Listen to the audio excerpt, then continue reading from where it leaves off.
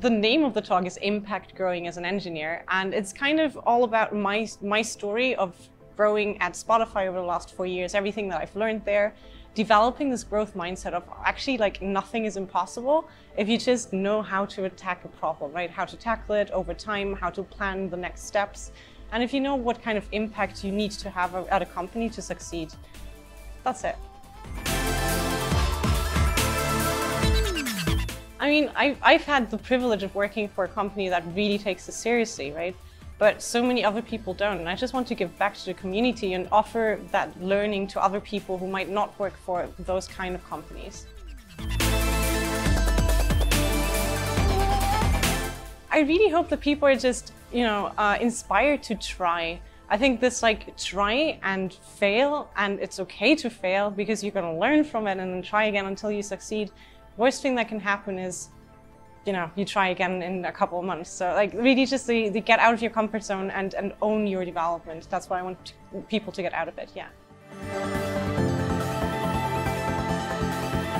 I think the really interesting thing is that there are oftentimes engineers who are really, really good at the tech stuff, and then there are engineers who are really, really good at all of the core skills, like making sure that the team works well together, finding and uncovering blockers, making sure that we think ahead.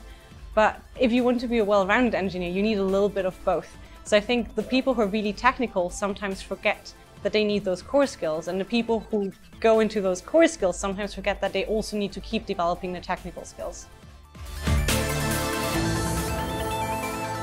Yeah, I don't call them soft skills usually. I like to call them core skills instead, because they're so important, right? So like, why is coding a hard skill? Like, it just doesn't make sense to me, yeah.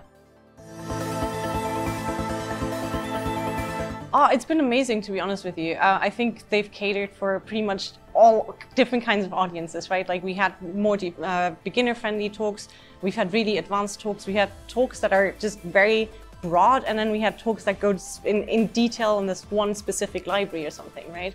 So I think like it's the breadth of different topics that's really appealing. I'm super sad that I missed Teja's talk because it was at literally the same time as mine. That's the one that I really wanted to go to, but unfortunately I'll have to watch the recording later instead.